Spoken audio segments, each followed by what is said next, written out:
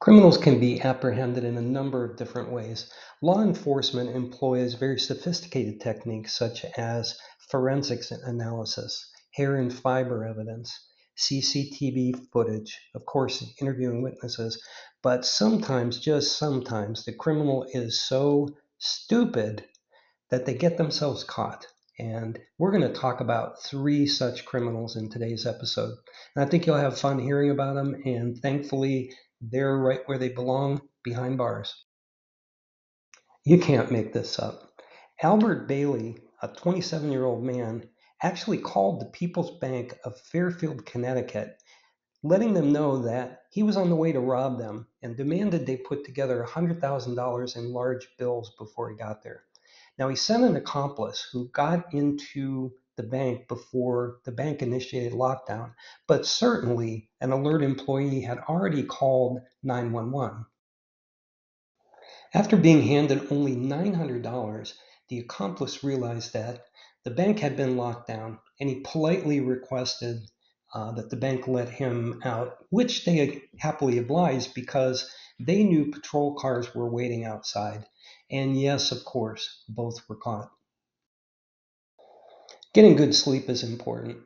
However, for all you aspiring criminals out there, don't fall asleep while you're trying to rob a property.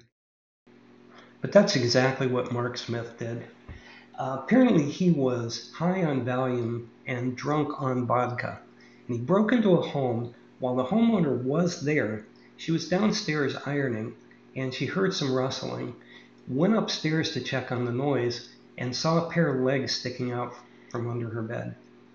And the legs belonged to Mark Smith. Didn't take long for the police to arrive. And here's Mark Smith's mugshot. And finally, as the old story goes, don't bring a knife to a gunfight. But that's exactly what Derrick Moseley did. In fact, he brought a knife and a baseball bat in his attempt to rob a gun store. And I think you can guess how that all turned out for Derrick Moseley, maybe one of the dumbest criminals of all. Thank you for joining me for another episode of Silly Laws and Stupid Criminals. My name is Philip Macko. I'm a 5-time published author and the host of the Muddy Waters podcast. Actually, it's this way, and podcast and YouTube series.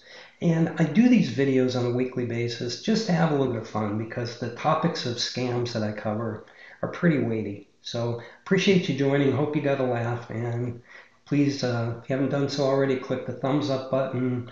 Drop any comments in. I always respond. And if you haven't subscribed already, please do so. It'll be a lot of fun and a lot of good information to keep you safe in coming episodes. Hope you have an excellent day.